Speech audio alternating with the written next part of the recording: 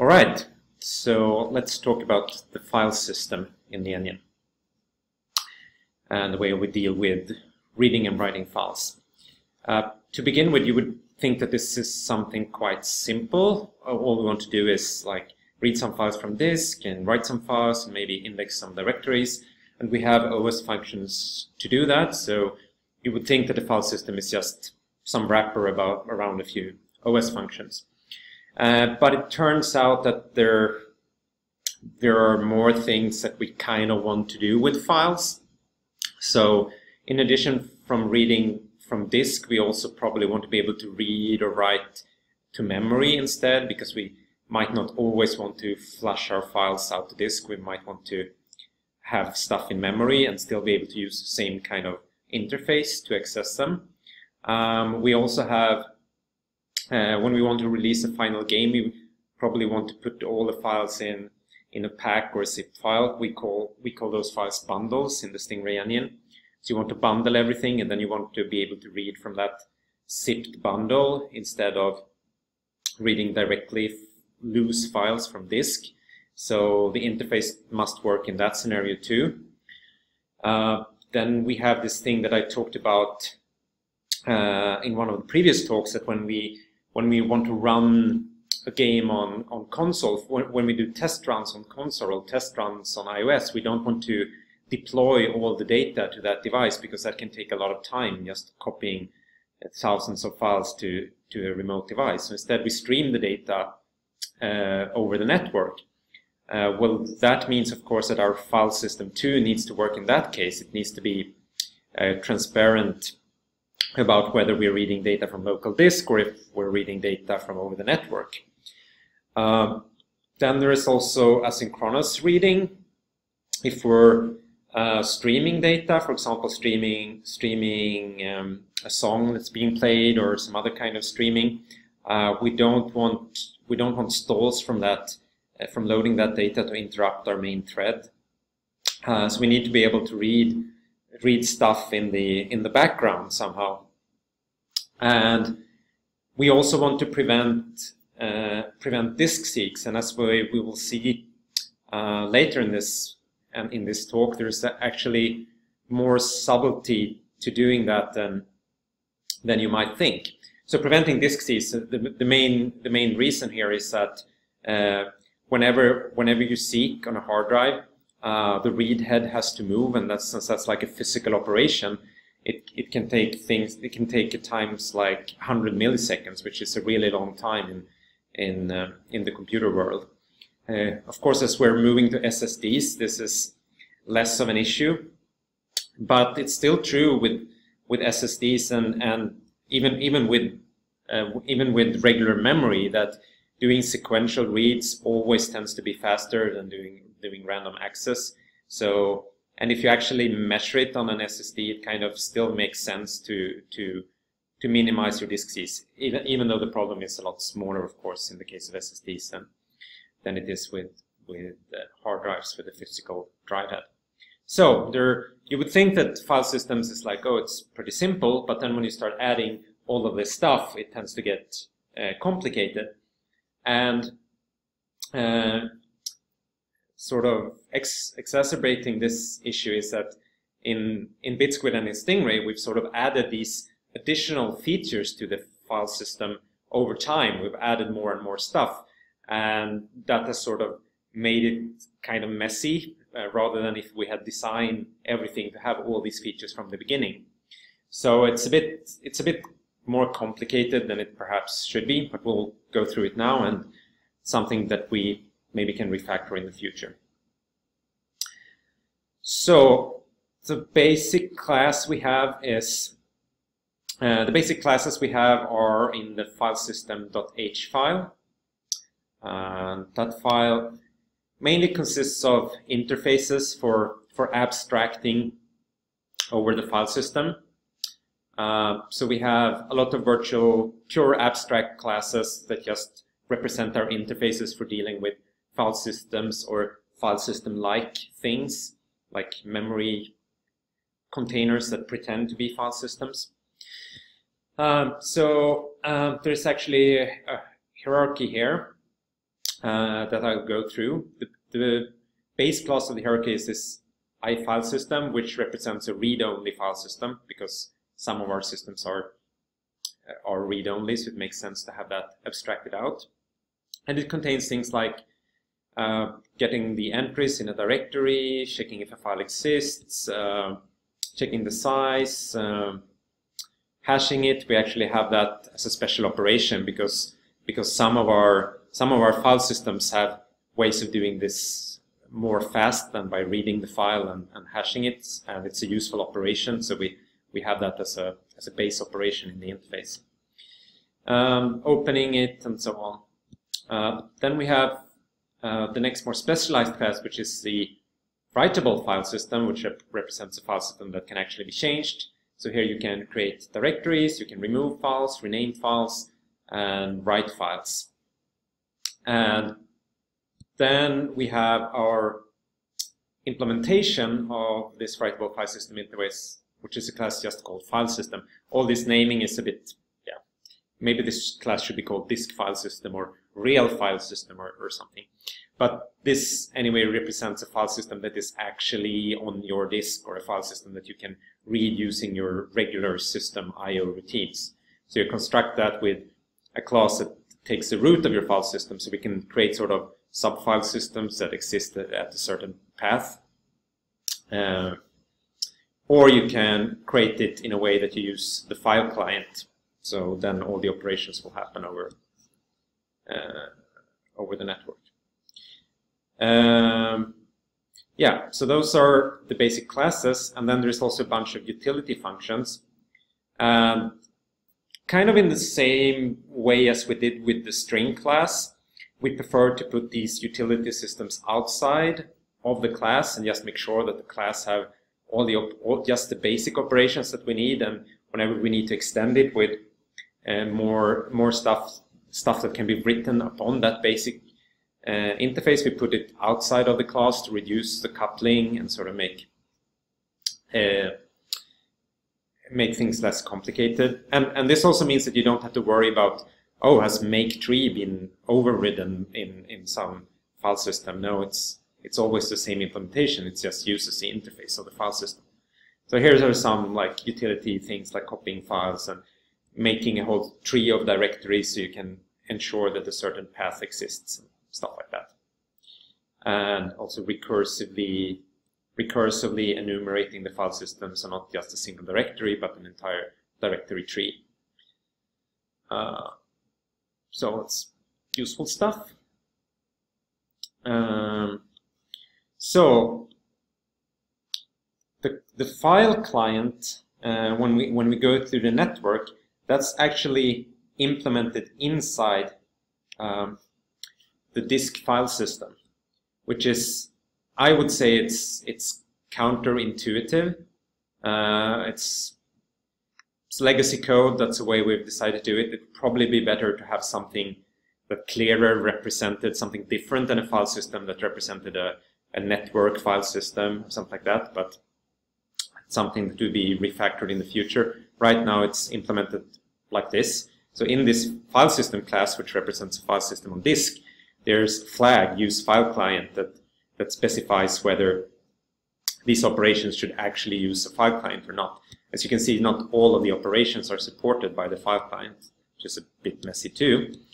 But for the ones that are, we check this flag. If we should use a file client, we will defer this operation to the file client interface and check it, call exists on the file client. And if it's not, we'll go through the local OS functions and call the local OS functions to find out if a file exists. This is just a function for abstracting, like a very thin abstraction over the different OSs that we support. So we just call out to the file exists function for our particular OS. And there's all these interfaces. Yeah, there's a namespace here for the platform interface. So these are the sort of low-level wrappers over the raw OS interface. So yeah, if you design this from the ground up, you would probably not have that switch flag in file system CPP to call out to the file client. So this is the basic, the disk file system, but there are some other file system things that also inherit this interface. So the most important one is what we call the database, and the database is kind of a virtual file system. So it acts as a file system in that it associates content to specific paths, but it's not necessarily represented by an actual file system. So, and the database is actually what we use to represent our source data folder. We represent that with a database that represents it. So the database kind of looks like the file system, but not exactly. It knows a number of paths, and for each path, it has some content associated with that path. So you can check the size of that content, you can check if a path exists, you can read that content, you can write it, remove it, and so on. As you can see, the database doesn't implement the file system interface because it's kind of a different thing. But it has an adapter, so you can create a file system from this database, and then you get a file system that you can use as a normal file system. And the database supports, we have multiple types of database. We can create a memory database, which means that all of this resides in memory. So we basically just have a map in memory that says on this path this content exists, on this path this content exists, on this path and this content exists. So since we have support for a memory-based database, and we can create a file system interface for that, we can sort of create a pretend file system entirely in memory. So if you want to do if you want to test some algorithm, and that algorithm takes files as input and writes file contents, that could be kind of tricky. But since we have this way of representing an entire file system in memory, we can just create a memory database, put whatever input files we want in that, create an interface, file system interface for it, and call out to the code that manipulates files, and then we can check the result when we get it back. So that's kind of nice. We can also create a disk-based database. All of these creation functions are here in the database H file. So we can call memory database to create the memory database, disk database to create the database that represents a disk at a specific root. And this database will actually do what I said before. What I talked about before. It will hash files sort of in the background, so it knows the hash of all files and can answer questions about the hash of files really quickly, which is neat because then we have a neat way of detecting when files change. There's also a mount-based version of the database, and that's called a mount database, which you make with this function. And what the mount database is, it's a database that mounts other databases at certain paths. So what this means is that you can create a database that represents the disk, and like a certain folder of the disk. Then you can mount a folder from somewhere else on the disk onto a path in this database. So we use this quite a lot. For example, we have the core folder, which is usually shared by all our projects. And we do that by mounting, instead of copying the core folder into every project, which would create issues if the core folder is changed in the future, and it's also unnecessary, we just mount the core folder into the path core of the source project whenever we want to compile it. And plugins use this a lot. If a plugin needs some custom data, so the plugin is not just code, but it also needs some data representation, the plugin can actually mount that data into a specific path into the user's project, and then the plugin knows that data is always there. This this mount database also implements sort of a memory overlay of the data. So when you write stuff to the mount database, the stuff you write is kept in memory. It's not written to disk until you actually call the save function. So that means that the mount database can sort of hold a temporary state of files. So the idea behind this is that if you work in the editor and you make some temporary changes to one of your resource files, but you don't want to save that data because the user should be in control of when the data is saved, you can still write that data to the mount database, but write it into the memory portion, which means that when we later compile from this database, we will compile with that sort of transactional temporary state of the resource, and you will get a compile result where you see what the result would look like if you had saved this data. And then you can decide, so you can get a preview from within the engine of what everything looks like with this transitioner data, and then you can decide to save it or not. So this database is actually what is the basis for the project, what we call the asset server, which is having a server in the engine that allows you to read and write source files, and also read and write them in this temporary in-memory state that I talked about. So you can temporarily write something, compile with that, and see what it looks like without having to save it to disk.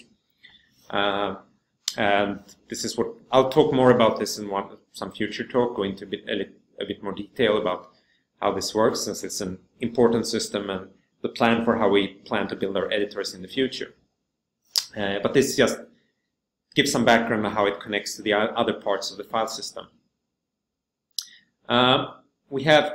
There's another special file system, and it's called the file system cache, which is kind of simple, but all this file system does is that it buffers writes to, so I can show it. It's a writable file system, and it has the interface of the writable file system and also the possibility of flushing writes to disk. So what it does is that whenever you write something to this file system cache, it's not written directly to disk, it's kept in memory, and then we sort of have a background process that writes all these files out to disk. And the main purpose of this is that it allows a compile to complete before we've done all the disk operations. And as you will see when I talk about the data compiler, which I will do in a future talk, we spend quite a lot of effort in making sure that we can do really fast incremental compiles. Like below 100 milliseconds, we should be able to turn a compile around. And an important part of that is not writing to disk more than we have to, because disk is always kind of slow. It's faster now when we have SSDs, but it's still slow compared to memory. So having this buffered system allows our compile to complete before the disk write is complete. And this is shared with the file server, this object, which means that the file server will actually serve from this cache instead of serving directly from disk. So the file server can start serving out the compiled project before it has been written to disk. So we can load it into a running engine and see the result of our compile before we have committed everything to disk, which is kind of nice. So that sort of covers the file system classes representing file systems. Then we have the classes that we actually use to access the files, and those are kind of divided. The system we have for accessing the files is kind of divided into two different classes. One class which we call the buffer, and another class which we call the archive.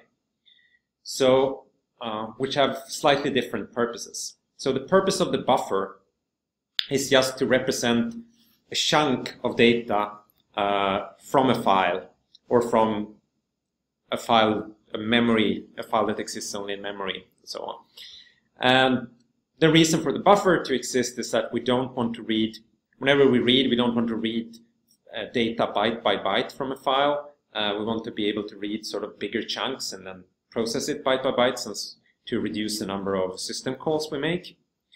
So the input buffer is kind of simple. It just has some data in it. It has a buffer with data, and it has a position pointer that knows where in the buffer we are dealing with that data. And then it has functions for setting the position. Let's see.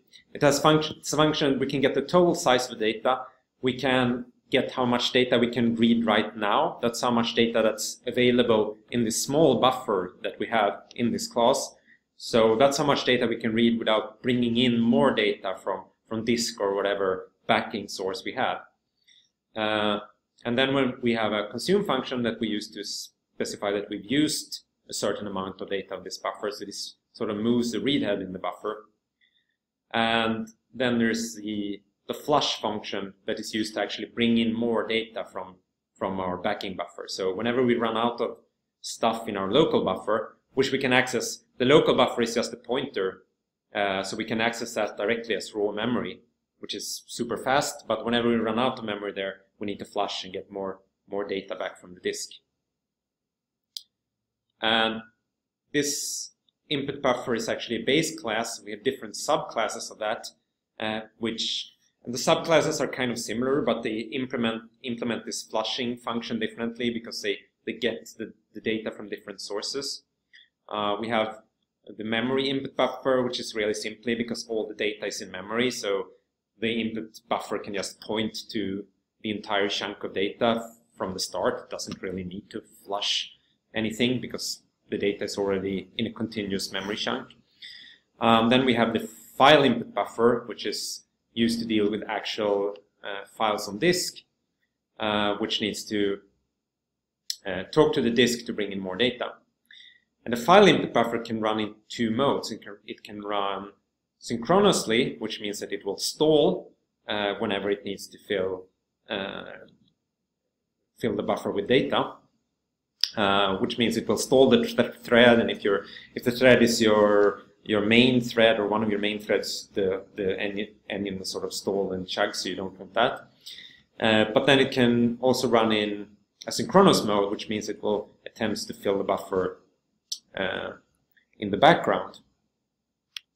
So the way this works is, let's see here. Yeah, we check if we're in the asynchronous mode, then we'll actually start to fill the buffer asynchronously. Let's see how we do this.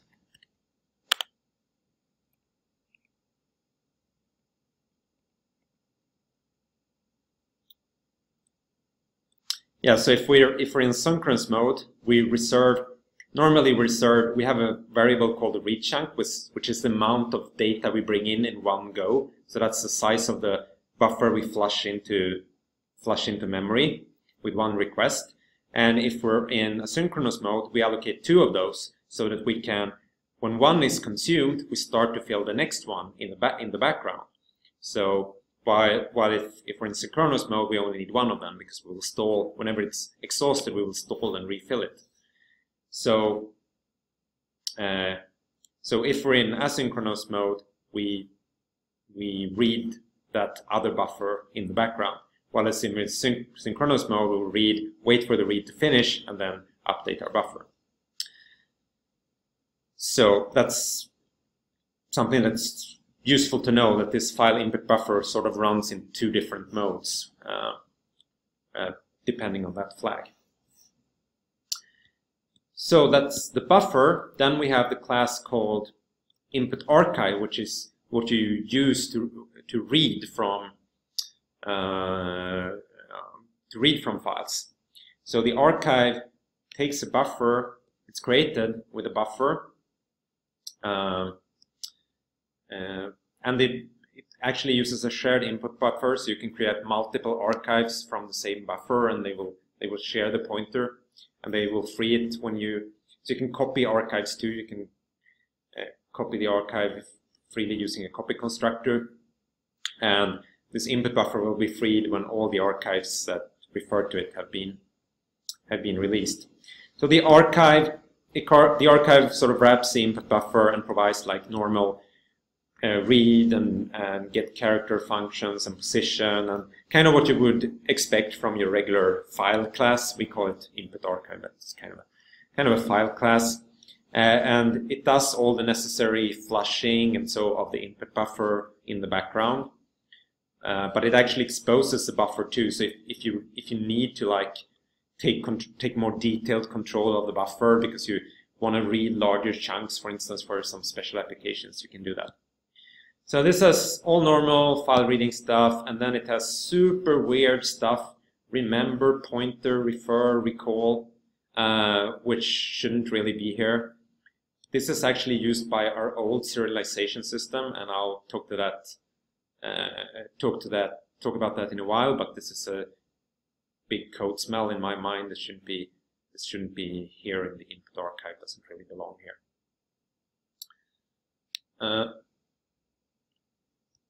Right. So yeah, we don't use shared pointers that much in the Onion. This is pretty much the only place where we use a shared pointer so that we can copy the archives around. The output system, I won't go through that because it's very similar to the input system. We have an output buffer.h, we have file output buffer, memory output buffer, we have an output archive, and it all follows the same pattern as the input buffer. So you can go look at that on your own. So then, to complicate things even further, as I said, there are a lot of parts to this system. It's more complicated than you might expect. We have something called a file queue. And the file queue exists for one reason only. It's to prevent disk stalls. As I said, whenever we stream things, we don't want the disk to stall. So, and we don't want to spawn like in a lot of applications, when you want to prevent stalls, you spawn like separate threads to do. I need to read a file. Let's spawn a separate thread to do it. Now I need to stream another file. Spawn another thread. And then you have like 100 threads running, which means you get lots of content switches potentially and issues like that. We don't really want to do that. We try not to oversubscribe the threads in the Onion. So we try to do stuff with asynchronous reads rather than having threads everywhere. So we don't want to use that. But we still want to prevent disk stalls. So you might ask, why do we even need this? As you saw in the code for the file input archive, we actually had an asynchronous flag, and we had support for asynchronous reading in the file input archive. So you could ask yourself, isn't this enough? Isn't this enough that we have this asynchronous read in the file input archive? Well, it turns out it really isn't. There are still sources of stalls. One stall is that just opening a file may actually stall, because that apparently needs to go down into the disk layer, find that file, look at some stuff, look at some flags on the disk perhaps. So this will actually stall your application. So we need to deal with that. And we need to queue our opens. Another issue, which is even more subtle and one that we didn't know about from the start, but we sort of find out, is that some OSs will split and reorder file reads between the threads. So you might have a situation where you have two threads, A and B, and they're both streaming data. And when you're streaming data, you want to read like kind of large chunks of data because you want to avoid, as I said before, you want to avoid disk seeks. They're pretty expensive. And a disk seek can be as expensive as reading like 1 megabyte of data.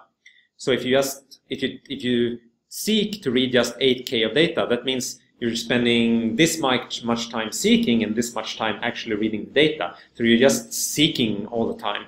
So you should spend at least as much time reading data as you're spending time seeking. So you're actually doing something useful with the disk. So that should sort of guide the size of the chunks that you read from the disk when you're streaming. So you might think that everything was okay because thread A here reads a big chunk of data, 1 megabyte. Then thread B comes in and issues a file read operation and says, I want 1 megabyte of data. Oh, it looks cool. Thread A reads 1 megabyte, thread B reads 1 megabyte, should be good. But it turns out the OS can split and reorder these reads. So the OS will, unbeknownst to us, split this 1 megabyte read into 16 64K reads maybe, and split this one into 16 64K reads, and then interleave those reads. So we'll read 16 64K here, jump to another part of the disk, read 64K there, jump back to the first part, read 64K there, so which means we're seeking back and forth between the places where these two threads read, and totally thrashing the performance of the hard drive. So in order to fix this, since we need to do what we thought the OS would be doing, we need to sort of implement that part. So we need to make sure that we have a single queue for all the disk reads, so that when thread A says it wants to read 1 megabyte, and then thread B says it, we make sure that all these reads, all the thread A reads, are finished before we start doing the thread B reads, so that we kind of get the seeking behavior that we want. So there's a class file queue that does this, that reads, basically takes all these operations that can stall and that we want to make sure that they are ordered, like opening a file, like reading data, and it puts them on a big queue, and then you can query the queue for when the result is done. So that deals with that. So how do you use this if you want to stream data without stalling? Well, we have something called a future input archive. This is basically just an interface to the file queue system. You create a future input archive of the file you want to read, and then you wait. You check each frame of your application. You check to see if this future input archive has become ready, which means that the open operation on the file queue background thread has completed. And when that has happened, you can get the real input archive from this future input archive, and then you can use the asynchronous read interface in that, and that will go through the file queue and everything will work. You can control the size of this read chunk to sort of control the size of the packages you want to read in, based on like how much memory you want to use and your disk performance and so on. And there's also a function in the input buffers where you can check if you can flush without stalling, which means that you can know up ahead if what you're streaming, if you can get more data from it without having to go back to disk and fetch it. And in that case, you can sort of take a decision. Should you stall your thread in order to wait for that data to get in, or should you proceed without the data and, for example, stall the playback of the sound, so you will get a stutter in the sound instead of get a stutter in your entire application? You can sort of take the right decision. So I would say that looking at all this, the system is kind of complicated. There are a lot of different classes sort of interacting here and a lot of different moving parts, and I think you could do some refactoring to make this whole thing nicer. For example, it would be, instead of dealing with these future input archives and setting the size of this read chunks and so on, it might be better it might be better if the systems that that wanted to do asynchronous streaming could just talk to the file queue directly. But that doesn't work right now because the file queue doesn't redirect to the file client. So if we did that, it wouldn't work when we're running in network mode, because that redirection happens in the file system, as we saw. So I think you could probably do some refactoring of these classes to get all the behavior that we want, but a simpler code base. It would be a nice thing to do, but there's a bit of work in order to do it. Final thing, I want to talk about serialization and the file server. So we have our new serialization system. That's kind of the one that we think you should use for everything whenever you write new code. That's sort of completely independent of the I/O system. I'm just mentioning it here because it's kind of related. So with the new system, you just generate a blob of binary data. Typically you use the classes in this header that's called stream. Basically, that's just functions for packing data onto a character. So it takes arbitrary data and you just pack it into a single char buffer. And you generate this big blob, and then you write it directly to disk, and then you can read it back directly into memory and use it directly, and use offsets to refer to stuff, so you don't need any pointer patching and so on. And this pack function, yeah, that's just it. So it's a pretty simple system. Now we still have stuff that uses the old serialization system. In the old serialization system, it's based on the input archives. So this, you shouldn't use this, but I'll go through it just so you know it when you see it. The old serialization system is based on a templated function called serialize that you put in the classes that you want to be able to serialize. And this is actually a single function, so we use the same function for serializing data in and serializing data out. So this function both reads and writes data. And the way that works is that it's templated on this stream class, which represents either an input archive or an output archive. So when it's an input archive, we will read the data, and when it's an output archive, we will write the data. So it's kind of a neat way, I thought at the time, that it's kind of a neat way to avoid having to write two functions that does the same thing, but it's much nicer to use a new serialization system. But for what it does, I guess it's good. It uses this operator for serializing data. So this operator either reads or writes depending on what the class of S is here. And then it has to do things like pointer patching. For example, we support serializing an array, but the array has a pointer to its data, which means that we need to serialize the pointer in and out. We need to, when we write, save these pointers to convert them to some magic ID value that we can convert back when we load it on. And this is actually why you saw we had all these ugly functions in the input archive for like remembering pointers and referring pointers. That's for doing the pointer serialization as a part of this deserialization code. So we can see what it looks like in one example.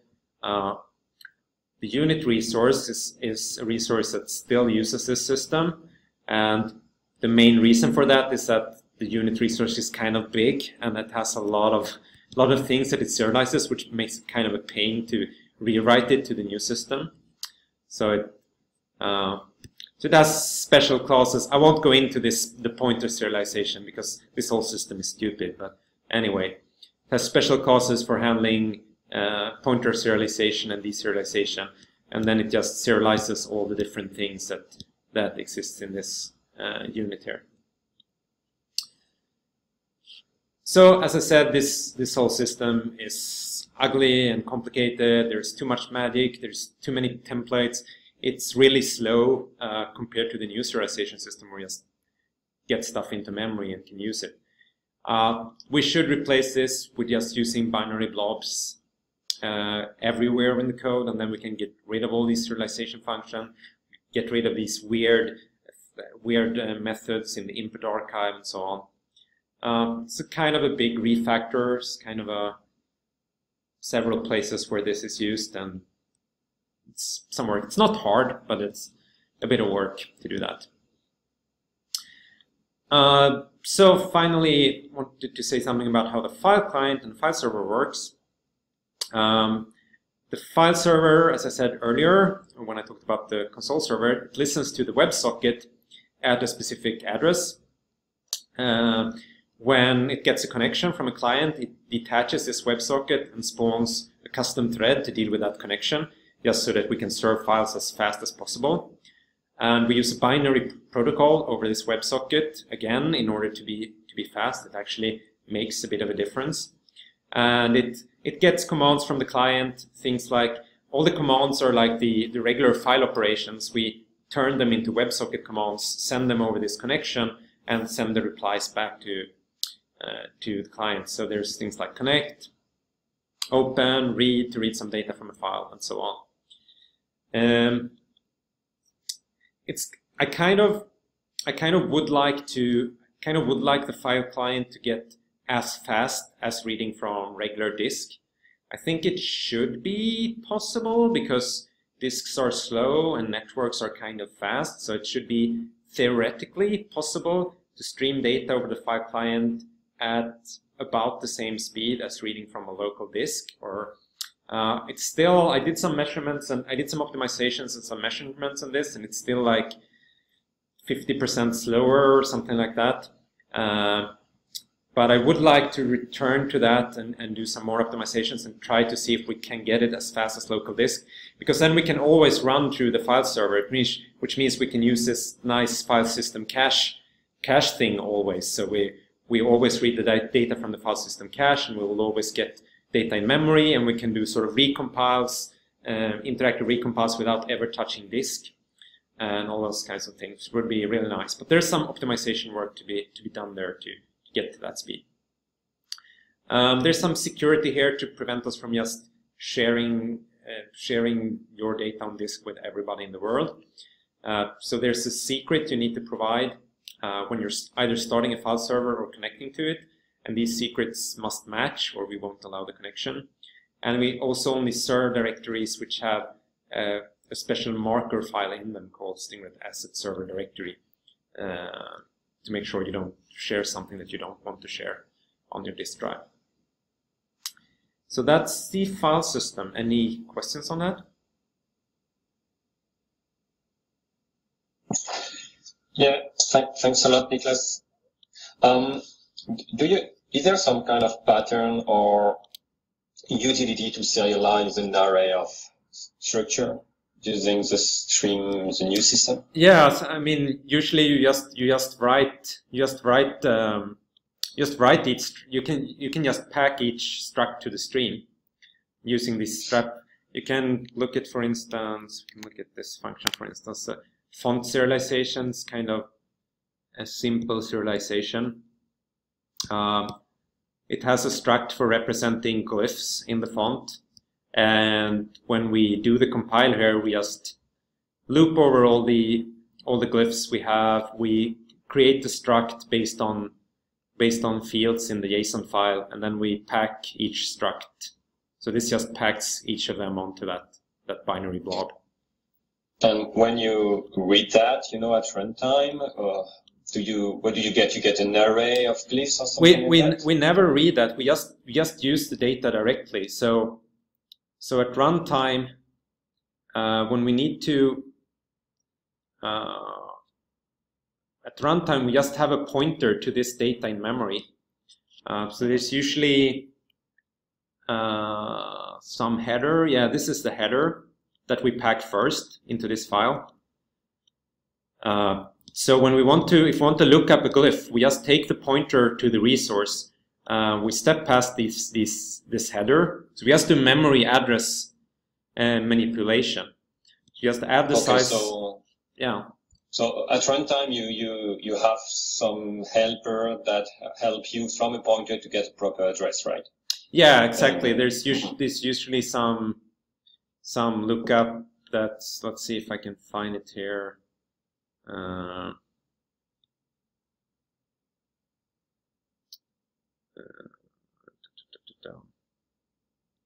Yeah, this is it. It's not very complicated. It takes, so this is kind of a trick. It takes the font resource here. This struct is actually just the header of it, and then it's followed by glyphs. So by adding 1 to the address of this header, we're getting the address just where the header ends, and that's the start of our glyph array. So this is all we do to access the array of the glyphs. Okay, thanks. All right. I have another question, maybe. If we go back to mount databases and file systems, I'm not sure if it's really relevant or if I misunderstood something, but it seems that we use some kind of cache, or the Moon database is used to have some kind of override in memory of stuff that are not committed to disk, but we still want to hide them like another version, right? But in the other end, do we have something that when it reads from memory keeps it in from disk, keeps it in memory for as a cache, you know. Let's say I want to use 500 megabytes of memory. Yeah, no, we don't do that, and that is something that could be. I've thought about that, and that is something we probably want to add to the database at some point. That it actually, right now, if you use like the disk-based variety of this, it will always go to disk to read the data. But there are, like, if you're iterating over the same few files the whole time, there might be situations where you would want to keep that memory, keep that data in memory rather than going back to the disk all the time to fetch it. But it's kind of a tricky problem to write the strategy for that. Like, when do you keep it in memory, or when do you throw it away? But you could have some cache for that, like a fixed size cache. Like, we keep the most recent files around in memory because someone might want to read them again soon. So I think something like that could be interesting. Okay, thanks. All right, let's take a 3-minute break, and then we'll do the next one. I think that one is kind of short, so I don't think we'll be too late. Okay, see you in 3 minutes.